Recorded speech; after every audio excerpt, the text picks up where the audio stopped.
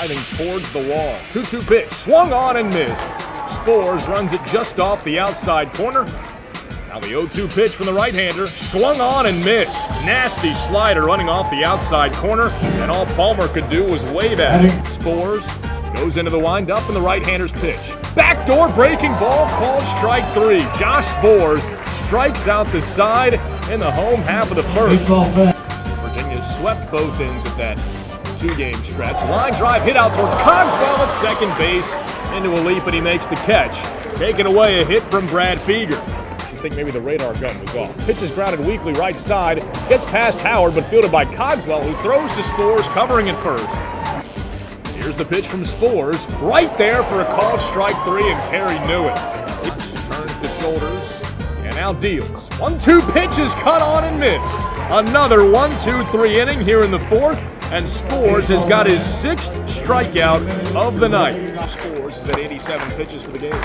Payoff pitch from Suarez. Down, sits it out towards right center field. That chases Carey back. Still going back to the wall. He looks up, and that ball is gone. Brandon Downs is back. It's his 4th home run of the season, and he puts the Hoos on the scoreboard, cutting the Miami lead in half. 2-2 pitch to Cogswell. Swung on, grounded right side. That's through for a base hit. They're waving Irving around third, hustling towards the plate. Throw comes in from Abreu. He bounces it, rolls it to the plate, and Irving has scored, amped up as he yells out at Cogswell, who has brought home the tying run. 2 apiece here in the top of the 7th. Cogswell coming through with the clutch RBI single. Payoff pitch on the way. Swung on and missed. Got him on strikes once again. How about 9 strikeouts for Josh Spores here tonight? Once again, the 0-2 pitch from Spores. Breaking ball, cut on and missed, and he's hit double digits. Strikeout number 10 for Josh Spores. The set, the 1-0 pitch to Towns. Lines it towards the second baseman, but right at Alex Hernandez. So Towns hits it well once again, but the Hoos will leave the bases loaded. The pitch. Slider grounded towards third base. Fielding against the line is Towns. Long throw to first, and he got it there in time. What a throw from Kenny Towns behind third base.